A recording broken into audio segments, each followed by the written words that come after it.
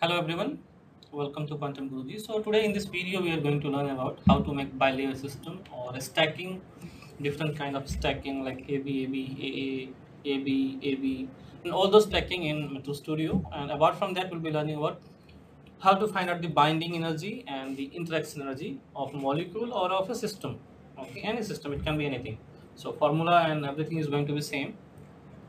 So suppose for materials we have taken one graphene layer and another will be the layer of a germanium and graphene, like germanium and graphene. It's a heterostructure will be creating over here. So we'll go to the display style, and so here we'll go to the lattice menu and we will increase the third dimension. So as you can see is in the third dimension we have again this lattice at a distance of, distance between this lattice is how much? We'll find it out. It is roughly around 15 angstrom, right? So generally if you want like this is kind of not a stacking because there is no interaction between layers, right? Suppose you want to have a AB stacking, right? Just two layers like interacting each other. So what we'll do is we have to decrease the third dimension so that they will interact each other and they will feel. Suppose for a graphene, if you want like AB stacking kind of system, so what we have to do is we'll go to the build menu and go to the crystals and rebuild the crystal. Okay, and there suppose the interaction, see in the graphene is a two-dimensional lattice of graphite, right? But in graphite also these graphene lattice is not on above, it's not AA stacking, right? They're just slipping because of this pi interaction, and that's how we'll be having a AB stacking, right?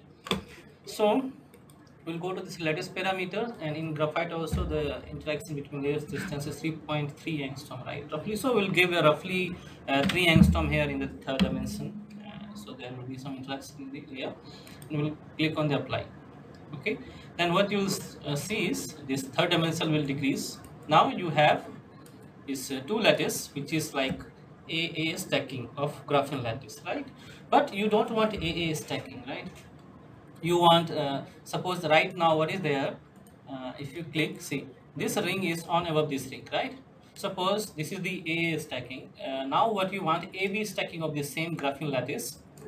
In that case what we need to do is we'll make a supercell, right? See right now these and these both are equivalent. Even if you are making like losing the symmetry, both will be equivalent. So what we need to do is first we need to increase the lattice in the third dimension, and after that we have to go to symmetry and make it a supercell, create a supercell, 2 into 2 into 2 supercell. Fine.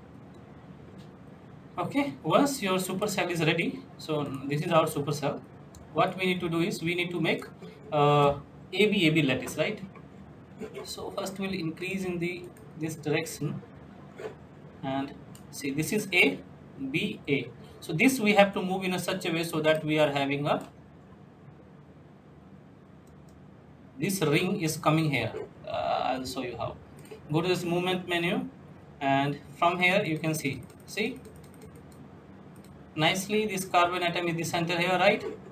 Now go to this find symmetry menu, and here just click on find symmetry. Now you can see you're getting the proper symmetry, right? So right now you are getting this layer is different and this layer is different, right? And they have some interaction. So this is the AB stacking of graphene lattice, right? Because you can see this layer is not just as same. This is the AB stacking of this lattice right now. Fine. Now this guy is not equivalent to this guy. Equivalency will be same because see this is just the stacking, right? Equivalence will be same. Atom will be equivalent. So this is the AB stacking of this lattice, right? Suppose instead of AB stacking you just want some heterostructures to be here. So what we need to do is, in case you wanted to have a heterostructure, we have to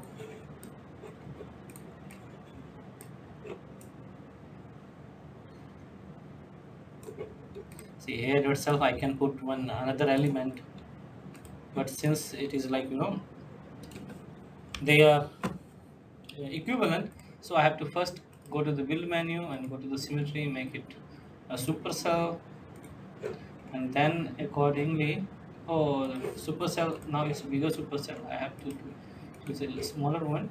I'll take this small supercell. Okay, fine. Now I'll make a supercell. Supercell and create. Okay. Now suppose I want to change this carbon to germanium. Go to the modify, and in modify menu go to the modify elements, and here you change this to whatever element you want. Suppose I want this. Okay, so this atom is changed, right? Now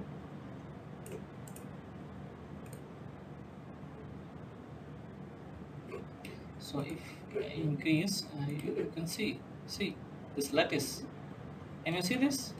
Okay, now we'll go to optimize this symmetry impose.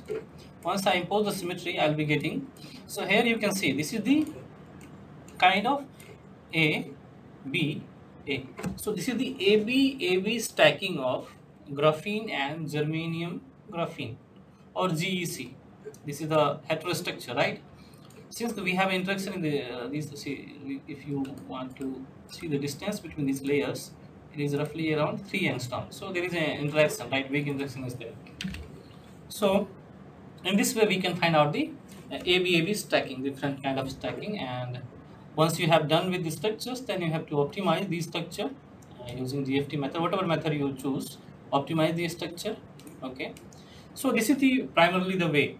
Okay, and suppose you don't want the these layers, you want just AB stacking, just you want AB stacking means one layer of this and this alone.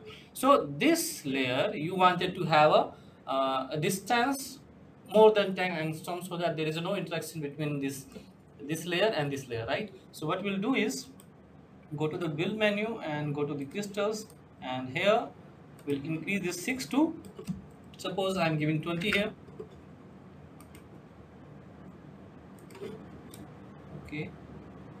Okay, I don't know what kind of problem is this. This should not be like this. Okay, I will simply increase it from here to 20. Okay, now this layer I want it down so that there is an interaction between them.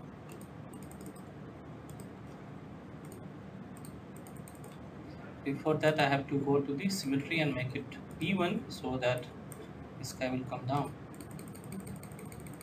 I want in an interactive distance, and this guy I want little up.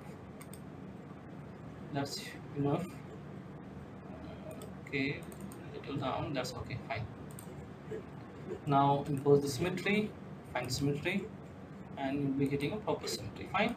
So right now what you have is, you have just a AB layer, and this is third dimension is totally used. So just this is the AB layered, or this is kind of AB stacking, or this is the heterostructure, right? Suppose you want just the other layer also in the same as graphene, that you have to move this lattice by here, and that time itself I have just made the staggered configuration, right?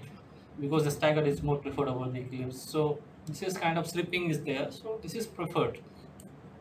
So whatever structure you want, you can make it like this, right? If you want to see it, I will remove the third dimension and put some value so that it will be visible. Okay, fine, right? So you just have one layer and another layer, and you increase it, you can see this. See nicely. This is the germanium and carbon, which is like a mixed system, and this is the graphene layer. So this is the kind of a heterostructure. So in this way you can design the structure, and then you have to go to the CASTEP menu or demo 3, whatever you wish, and calculate it. Once you are done with the calculation of the, so first what you need to do is, first you need to find out the total energy of this system, right? And another case, you need to select this. First you have to go to the build menu, go to symmetry, make it P1, then you delete this out, go to the, see right now what will happen is, first you go to the build build menu, and in the symmetry make it P1, then delete this. Okay, now you have just this guy. Okay, once you have this guy, find out the just optimize the geometry in one case. Okay, and another case what you do is delete this alone and find out the optimize geometry of this and the energy. Once you got those energies, after that what you need to do is you need to find out the, see, you have two formulas. One is the interaction formula, like interaction energy, another is the binding energy. Okay, see, both are generally, there is a small difference.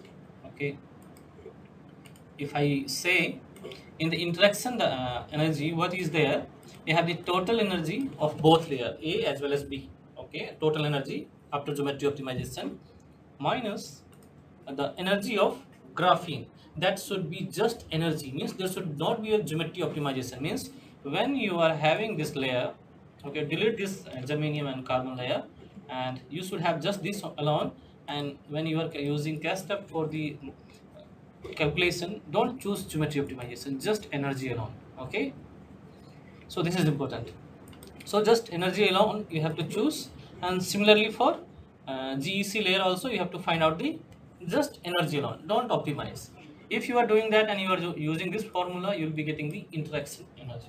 Okay, now coming to the binding energy. For the binding energy, total energy of that both layer A and B, fine.